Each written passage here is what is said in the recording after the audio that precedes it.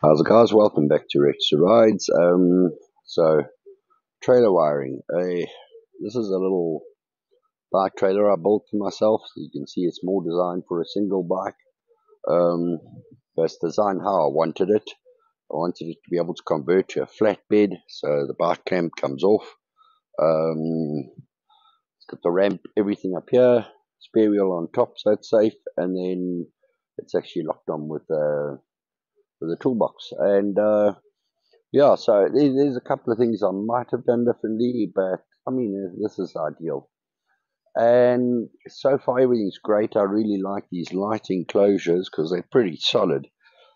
Rocks and stuff not going to damage it or the light. The only thing that's really, really bothering me with this trailer is that these lights you get off the market, they're all made out of pure Chinesium, and they're never really very good. So the moment we're sitting with no brake lights, no tail lights, only indicators, and I've pretty much had enough of trying to fix these things and get the contacts to line up and everything. They are such a problem. So I'm going to switch this over to LEDs, right? So I've got these little LEDs. They relatively inexpensive. I don't know if you consider $200 a piece inexpensive. I think the cat just sneezed. Good error. He's found a spot in the sun, having a love. I love cats. Right, so I am not even going to try and figure out what's going on here. I'm just going to rewire new LEDs. We'll get on to the rewiring of all that. Now, here's the thing. We actually have 5 cars that can tow, and there's another bucky in the back, and we've got the Land Cruiser, and we've got 4 trailers, 2 Fenters, a bike trailer, and the horse box. So we have to keep these things, there's a lot of maintenance that goes going into the bloody things. So I made myself a few tools which you can make quite easily, and all the cars have different issues, and you've got to check that everything is working right. So before we get on to trying to, let's assume you have this trailer. You don't want to change the LEDs or anything. You just want to repair it. Or there's a problem with your trailer wiring. You're trying to figure out what it is. Guys, it's really simple. If you can wire a light bulb to a battery, you can wire a trailer. There's just a few small other issues that you need to be aware of. I'm going to run through them quickly. First of all, the numbering of the actual trailer connections can get confusing at times, but there's a very simple way to look at it that will let you figure out quite easily. The other thing is your ground wires, your earth wires. Most of your automotive electrical problems comes down to a bad earth. So you have to have your earth there on the hitch correct, and you have to have an earth connected to that earth onto the trailer. That earth goes through the tow bar or the tow hitch, and it connects to the earth of the body. If you don't do that, you're going to have little disco lights appearing on the back when you try and indicate. What happens? You indicate right. Both your indicator and your tail light is going to flash, and that's going to get very confusing. You're like, what have I done? I've done it perfectly, but it's flashing, and that's why you don't have a ground coming from your common return, earth or ground, same thing, on your tail lights to the bodywork of the trailer. That's a good solid earth that you can test will come through your tow hitch. So that's the one thing to check. So it's the numbers, the wiring of that, and of course your difference between your tail light and your brake light. So all of that we're going to go through in this video, and of course your different LEDs and everything.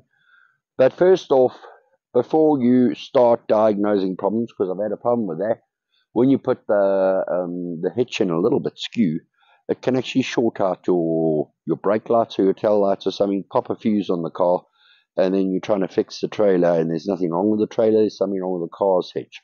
That one has a unique little problem in that when you have any trailer hitched and you press your hazard lights, none of your indicators, everything stops working. So it's nothing to do with the trailer.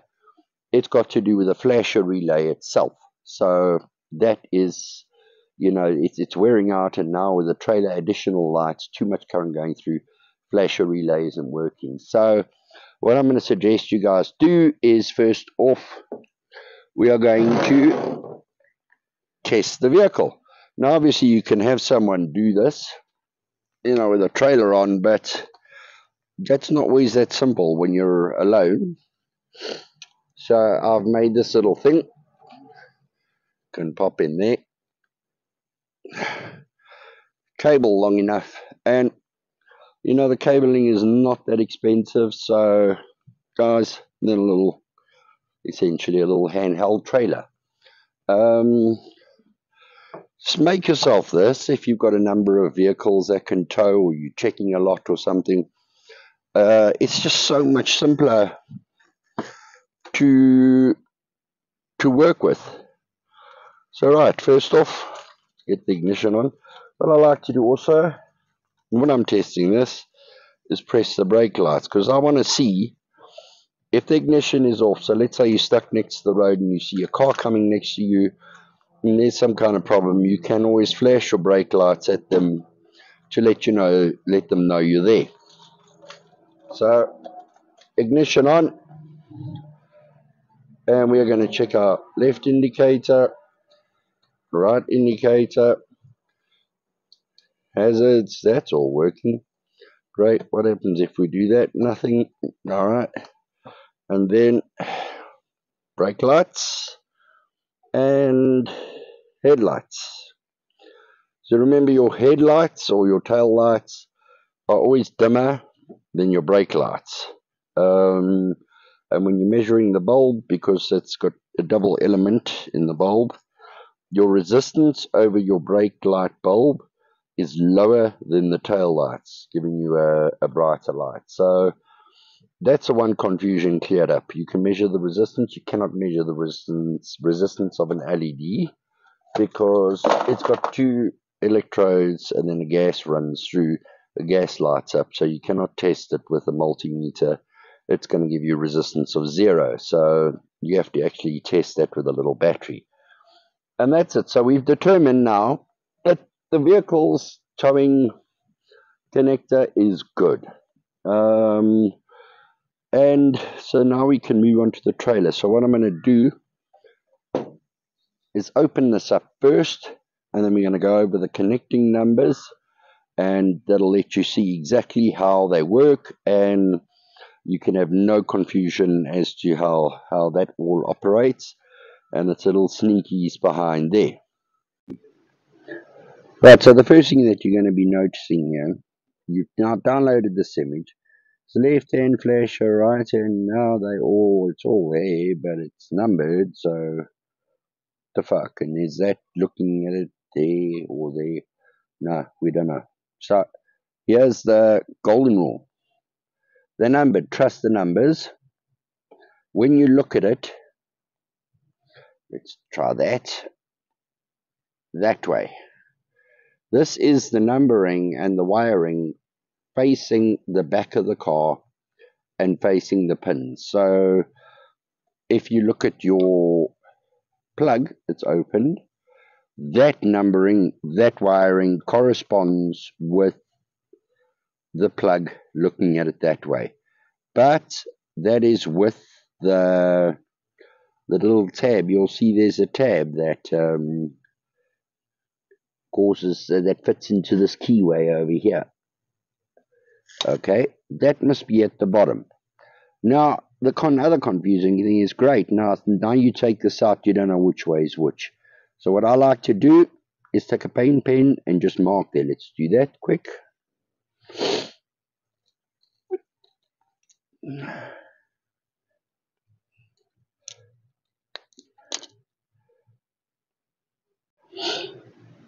So I've marked the bottom with a paint pen, and now I know that I can remove this, and whenever I get a bit lost with the numbers, that's going to be at the bottom. I don't need to remove this now. It all looks great. I can have a look. And you can see the little numbers over there. At each terminal, they have a number.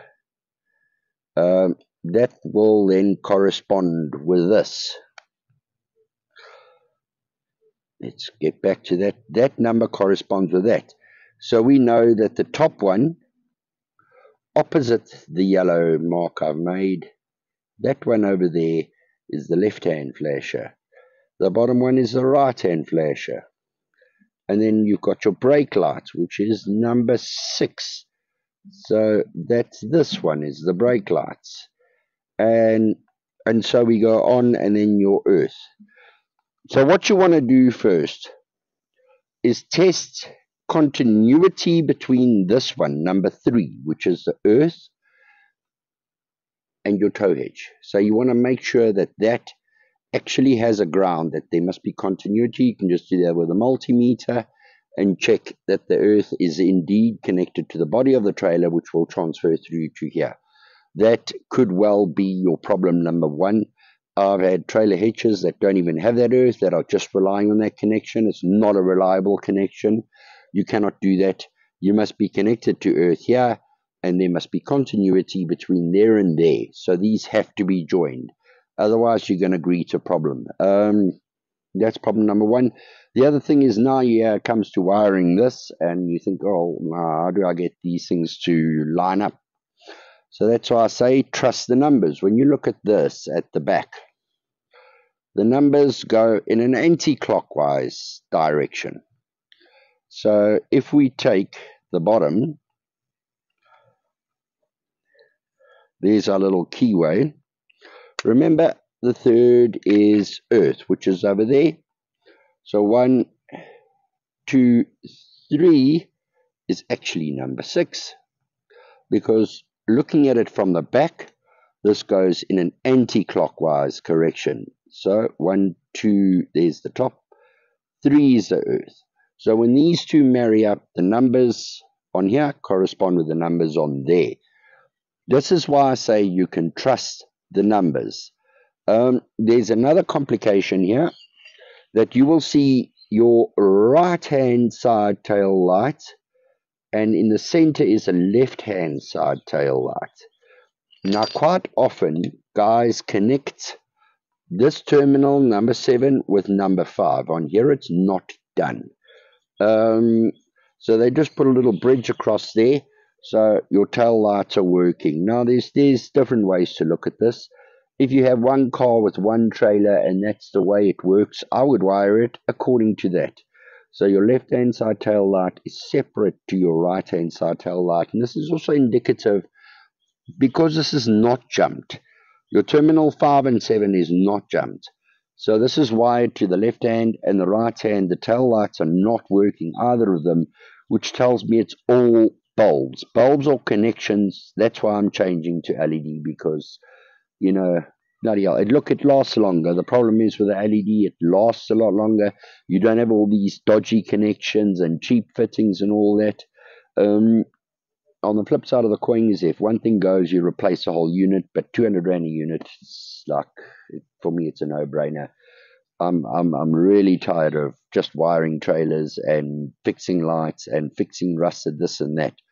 So that's why, you see, the reason why you have that, your left-hand side tail light and your right-hand side tail light, is because back in the day when they still designed cars that had your safety in mind and not luxury in mind, what they did was your left-hand side lights and headlights and wiring is on a different fused circuit to the right-hand side on the vehicle itself.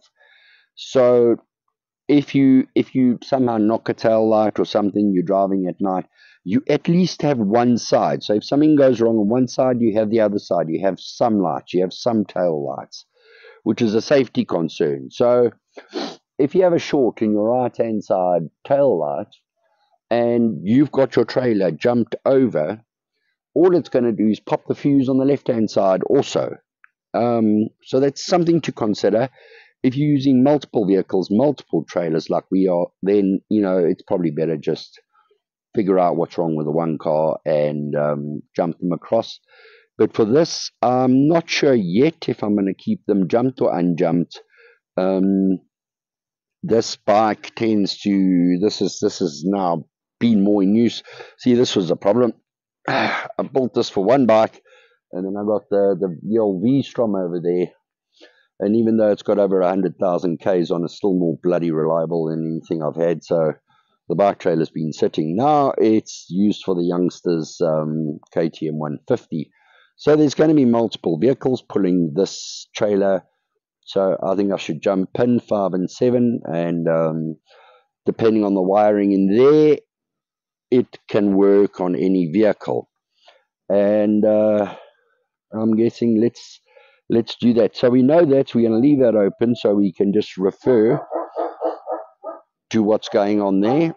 And so what I'm going to do is, yeah, let's get those lights off and let's see what the problem is. Okay, so here we are back again. And this is another little tool I've made. It's the car plug, long cable, and then some wires that are labeled. And this is quite possibly the cheapest and easiest trailer tester you can make yourself. Cabling's not too expensive, plugs not too expensive, and just label them. So the first thing I'm going to do is I am going to test, remember, continuity between the vehicle itself, the tow hitch, and the earth. And you set your multimeter here to diode, and make sure it's making a little noise. Let's see.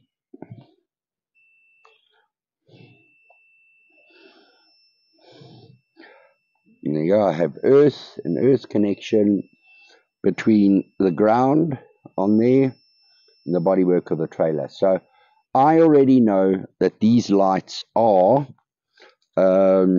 correctly grounded. So that's one thing ruled out. If you're not getting continuity there, you got a bigger problem. And that's the first thing you need to address, is that continuity. Now we got ourselves a little battery here at the back of the trailer. You know, I've tried other trailer testers and you got to press there, but there's no one here, so you got to set up 2 phones with a WhatsApp video call. It's too much of a trouble, and they cost twice as much as a little bit of cabling and a battery. So I can start by testing the brake lights, and I have nothing. And then I can test the right indicator. And there it goes. And test the tail lights. I've got tail lights. I've got tail lights. I don't have brake lights. That says to me there's a trouble. I know exactly what I've done here. So this one is the left indicator. So on this particular trailer, I've got brake lights, but nothing there or there. So one of the tail lights. Now when I connect my brake lights, which is this one, connect tail lights.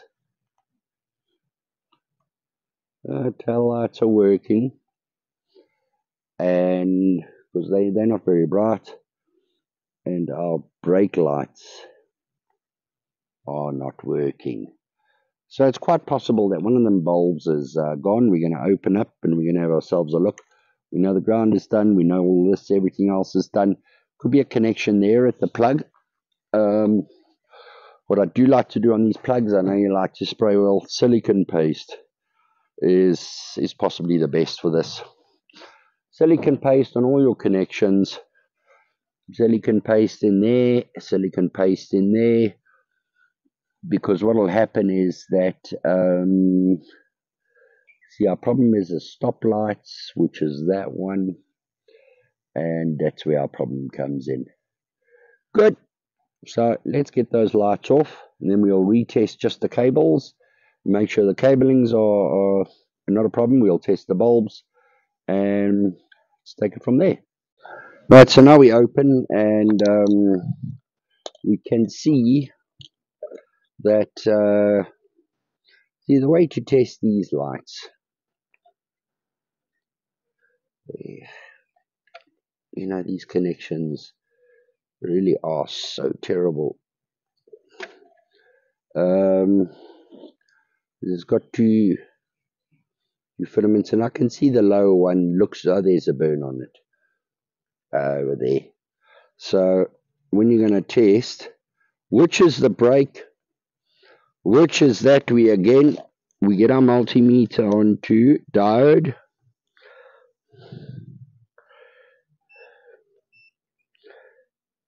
and okay, so that's the tail light. This is working. So I should have voltage over here, because according to this, both filaments are working. But now something here isn't right. I can go back to this, and let's connect. There's our earth, and now I'm going to fit the brake lights with one hand.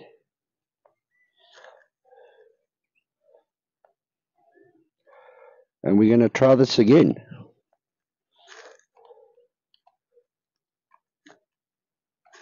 If I can get it on.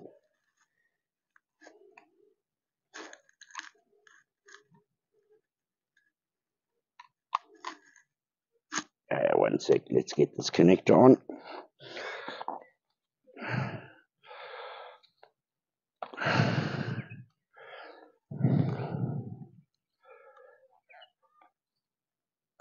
Brute force and ignorance, right. So I've got brake lights. I have power on there. I can test it with a voltmeter on volts. That's your earth. One of these is going to give me, I've got voltage there. So I have voltage there, and I don't have voltage going to the bulb. I have continuity in the bulb. So as you can see, let me hold that up. I've got the brake lights connected onto the battery. You see how handy this thing is? It's so much handier than having to go and try and press, come back, measure, press. And over there, I've got my voltage.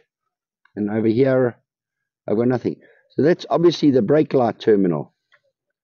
And over there, I've got my voltage. But the brake light isn't switching on. So the cabling's good. Everything's good on this, except for maybe the earth connector to here, which we can again test.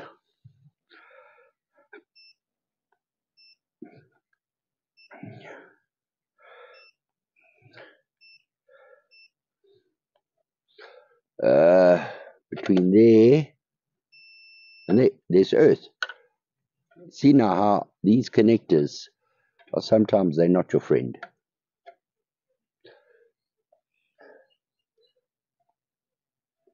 So that's gone in the wrong way. Remember that. The wrong way around. These things have got different heights on them. So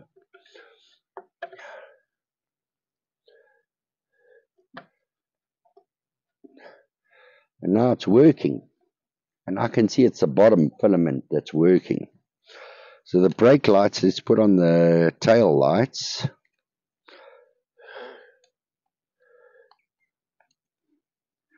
Tail is the brown. So everything's working now. Lights are working again. But you see what I mean, these fittings. So basically we've diagnosed the problem. Why do we not have brake lights on this? What's going on? And just using this,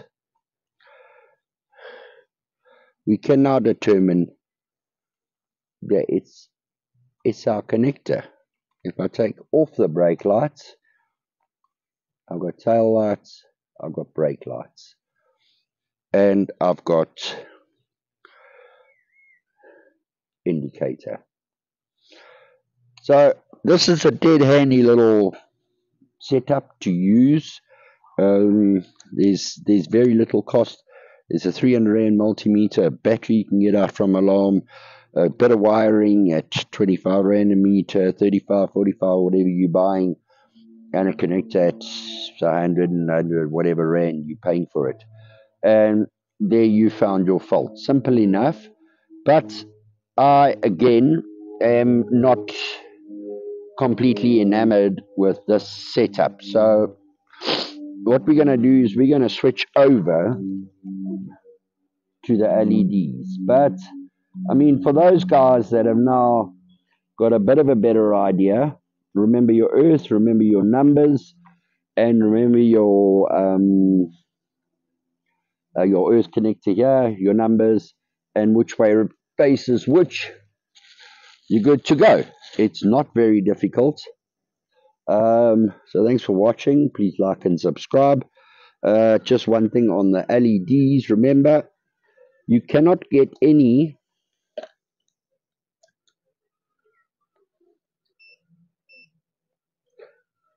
resistance on a LED. Now I know on this LED, that's your earth is white. I'm going to try and check for any resistance. So it's all open lines. So you can't test your LED. You have to actually test it with a battery. So you've got to connect it to a battery and see now, yeah, okay, that's working just fine. On your bulb, you can connect it. Let's get this out because we're not going to use it anymore. And I'm going to measure the resistance of this. And they are both, so I need to set my range into ohms. On here, I've got 0.9, and on here, I've got 2.9. So 0.9, I know, yeah, 0.9 ohms, 2.9. So I know that whatever goes onto there must be the tail, must be the brake lights, and whatever goes onto there. So I can check that. You can't on a LED. You've just got to wing it. So what I'm going to do, pretty much job done here. We've got our problem. Probably going to have the same problem that side. It's just the connector here. I'm going to get these LEDs on and let's give it a go. Alright guys, there you have it. I'm quite happy with that. I'm quite happy with the fit. Everything's working. Car, trailer, they fit in there quite nicely. And yeah, so it is as easy as that. So remember your three basics. The diagram you're going to download is of this side facing the car, and on the reverse of this, it is numbered anti-clockwise, so the numbers correspond. Remember the the two lights, pin 5, pin 7, sometimes to join, sometimes not. This time I haven't. And remember having a good ground between, I'll do it at the back of the harness. I think if you look in there, you're going to see it somewhere over there. There it is, very good earth. And you should be good to go, guys. Hope you enjoyed this video. Please like and subscribe.